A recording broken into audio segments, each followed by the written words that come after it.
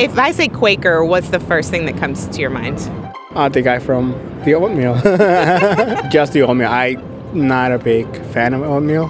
The Quaker oatmeal guy. I think of people with dressed in black and white with the hat on, so like a Puritan. I think it's a type of like religion or culture. Very quiet services. They sit around and wait for the Holy Spirit to move. It was a really conservative Christian group. It's about all I know. No, it was some religion in early American history. So there are a bunch of you still around. Yep, Quakers are still around today. And on this podcast, we're going to explore every aspect of this revolutionary religious group. A group that has often lived under the radar, except for the protests, the arrests, and of course, the quaking. The quaking, yeah. We'll talk with longtime Quakers about their journey with the faith. Like, who are those weird people over there who are always like shaking and standing up to say really like kind of mind-boggling, prophetic, badass things. And we'll talk to those who are just getting started on their spiritual path. Where are you now? Where is the religion? I just don't come across them very often. We'll take a deep dive into what it looks like to follow our leadings. The good, the messy, the amusing, the challenging, the confusing. And we'll explore how Quakers throughout history have risen to the challenges of their day with courageous faithfulness. And how they've sometimes fallen short of that lofty goal.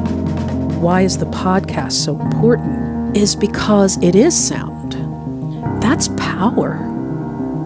And so when power is well facilitated, when power is well channeled, when power is well grounded, and it's actually grounded, oh my goodness, and it's grounded in love, well, then you have the capacity to touch millions, if not billions of people, because God is sound. God is story. What does it look like to be a Quaker in the 21st century? How do friends navigate this time of historic upheaval? So I certainly got the idea that we are all to be activists, right? That everywhere you go, if you see injustice, you take it on. I think a lot of meetings are going to have to ask themselves, are we okay opening our doors and our hearts to people who may not do God like I do God? Is it okay that they honor and value Quaker beliefs? Is that enough? And that's a big question. If we could make a TikTok video that says, God loves you, God's speaking to you, you can listen.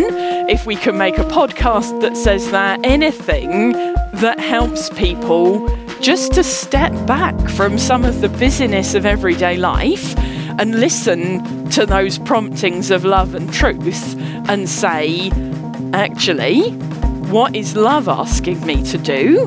That can be so powerful. I'm Jon Watts. I'm Georgia Sparling. I'm a Quaker. And I'm not. But on Thee Quaker Podcast, we want to welcome you to come along for this experiment of sound, spirit, silence, and story, of going out into the world seeking stories of courageous faithfulness, what that's meant in the past and what it will mean for us in the future. So join us. Our first episode drops Wednesday, May 24th. Visit QuakerPodcast.com to subscribe. We'll see you in May.